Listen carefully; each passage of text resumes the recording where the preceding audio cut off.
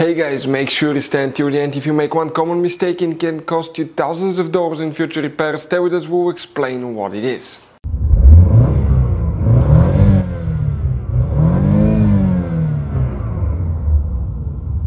Hey guys, welcome back to Electrical Car Repair Live. Thank you guys for watching and subscribing to the channel. Today will be super helpful video to any of you having a GMC Sierra, that generation here from year 2007 to year 2013.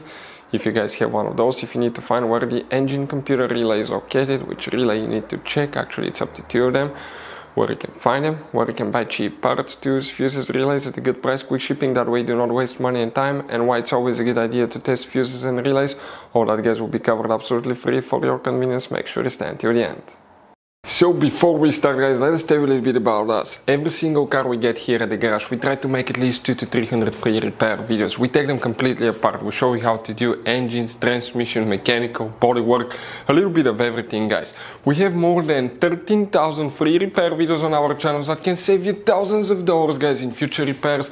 We have anything from American to German vehicles, Asian, anything guys. So now if you need to find, let's say you're in the middle of nowhere, you need to find a video for a starter fuse, or you need to see where the starter relay is located.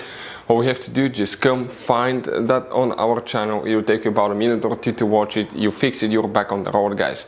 So that's why we're making all these videos for your convenience. So let's go ahead and start on it now. So guys, the engine computer relay, where you can expect to find it, we will guys demonstrate on that generation GMC Sierra here. You guys have multiple fuse boxes in that GMC Sierra, but today we're working one that's right under the hood. If you open the hood, here on the driver's side, that's your brake pump, brake fluid reservoir. Next to it you have that electrical box. Open that cover and underneath you'll find the main engine fuse box with a layout like this one here. Before we continue, let's explain why it's always a good idea to test fuses and relays. It is guys very important to test fuses and relays. On those fuses you cannot clearly see if they're burnt or not, especially you can see in the J-case fuses as well.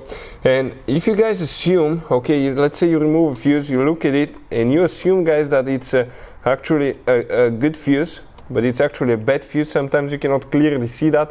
What can easily happen guys at that point, you can put the bad fuse in and you start replacing parts and tools that you don't need to, so you lose your time, you lose your money to fix a problem that doesn't exist, when all we had to do is test the fuse and replace it. We'll put a link to a special video that will teach you how to test fuses, how to check relays very easily as well guys. So check it out, it will be in the description of the video below.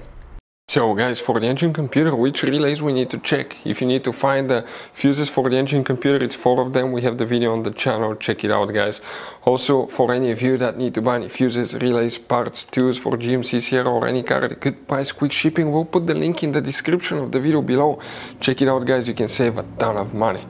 So, the main relay for the engine computer. If you come in the middle of the fuse box, these 3 relays, if you look at them guys, that one right here, that's the main engine computer relay. There is one more that you need to check, we'll recommend, it's that one right there, okay? Hopefully guys the video will be helpful, thank you for watching, see you next time.